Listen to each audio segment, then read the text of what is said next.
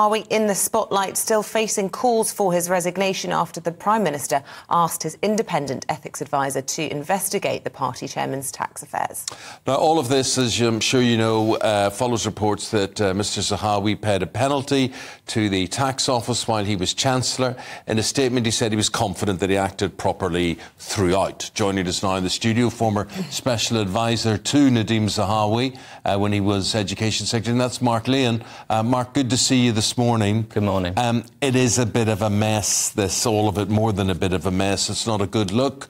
Is this the end of Nadhim Zahawi's political career? Well, I'm obviously really biased because I got to work with him for just under a year, and I hope not, because in the time that I worked with him, I found him to be really straight. He's a really, really lovely guy. He was an exceptionally good Education Secretary, I think, but I totally understand, like, I don't know any more about this situation than you guys do, than what we've seen in the press, and I totally understand that when you hear about people potentially not paying their tax, it really cuts to the quick, doesn't it? It really offends our sense of fair play. And do you not think that paying a seven-figure penalty to HMRC is indicative of wrongdoing, and even if the HMRC find that the Chancellor had been careless, that's not exactly the highest standards of professionalism that we expect? I don't think there's any doubt that it's pretty embarrassing for Nadhim.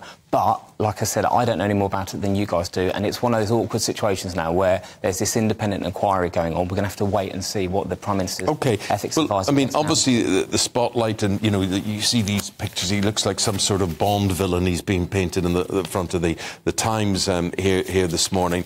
But the spotlight is not just on him. The spotlight has to be on the Prime Minister as well, as regards his, what am I trying to say, his decision, his choice-making. Yeah, and when you're trying to put a government together, if you're the Prime Minister, you've got a relatively limited number of people you can pull from in order to make cabinet ministers and ministers and so on. You will be briefed by the officials and by other people within the party as to who's available and what their skill sets are. And for some people, you may be briefed that there are things you need to be aware of that aren't necessarily so publicly available. And so you have to put the best people in the best places possible. You don't always get, you know, everyone you get to pick from. But I mean, Rishi Sunak is clearly expending some political capital on Nadhim Zahawi, isn't he? He's obviously taken that decision not to sack him outright or even suspend him pending this inquiry. And it does have a sort of smack of the Boris era, does it not? So organise an inquiry and sort of kick it down the road and talk about it later, because that's going to be the rebut we get from every single person we speak to. The rebuttal will be, there's an investigation, we can't possibly say any more. And yet the public have a right to demand questions, to know when those questions will be answered. You're absolutely right. And the Prime Minister will have that pressure building on him, as Eamon says. Yeah, he will do, and of course people will want to know. But actually an important part of integrity and doing things in the right way is to try and let independent people go about their work, trying to get to the bottom of it. I don't think this inquiry is going to take forever, because that pressure, like you said, is going to build and build and build. And every time a politician goes on the news from the government, they're going to be asked by people like yourselves, you know, what do you think about the Nadhim Zahawi situation and so on. And we don't want that to go on. But right now, we don't really know any more than the media reports out there. And so I think we need to let that inquiry go on. What we do know, you were a special advisor, right? Very interesting job, very interesting what you do. You advise people who then end up implementing law, creating new laws and whatever. Now, you just heard that psychologist that we were speaking to about that terrible Zara Alina murder from Jordan McSweeney.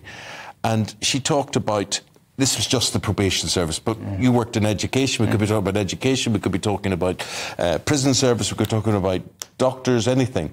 But lack of training, not enough staff, not enough resources. Overall, this picture, underfunding throughout the whole public sector. What is the reality that politicians have to face up to, or we, the general public, have to face up to about the services we are provided? You've made a really, really good point. And actually, before I came into the world of Westminster, I was a teacher and head teacher for 15 years. I set up a secondary school in Bedford where I live, and I was a head teacher there for 5 years.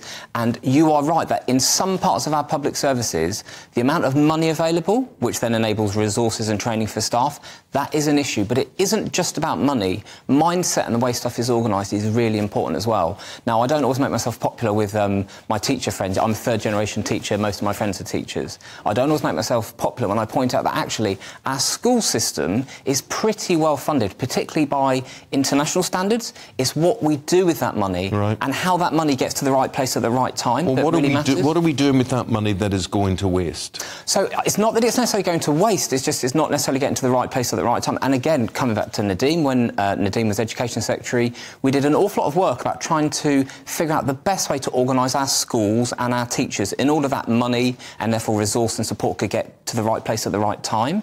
But that takes a lot of effort and time to do, and then to roll out changes in the public sector, because they're so big and they involve so many people and they involve so many, in schools cases, pupils and adults.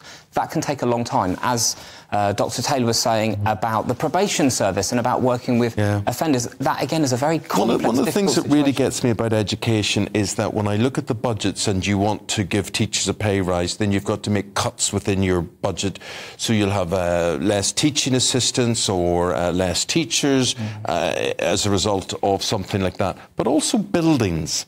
I look and I think, why is it the academics, teachers' responsibility to make sure that the double glazing is intact or that the roof is not leaking? It sort of seems to me unfair that their budget is being used in the maintenance of buildings. So again, you're making another really good point there. So actually, back in the autumn statement in November, the Chancellor Jeremy Hunt found an extra £2.3 billion a year for schools next year and the year after. That actually takes the amount of money per pupil back to record levels in real terms, back to where it was, and then a bit higher than it was under Labour in 2009-10. So the amount of money schools have to spend, like I said, is OK.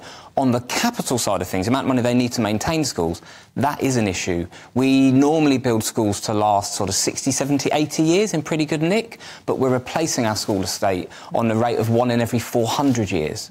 So you can see that at some point a government is going to have to somehow find the money to do a lot of the maintenance, refurbishment and rebuilding of the school system. It's a huge it's a complicated, and it's just a very depressing picture overall.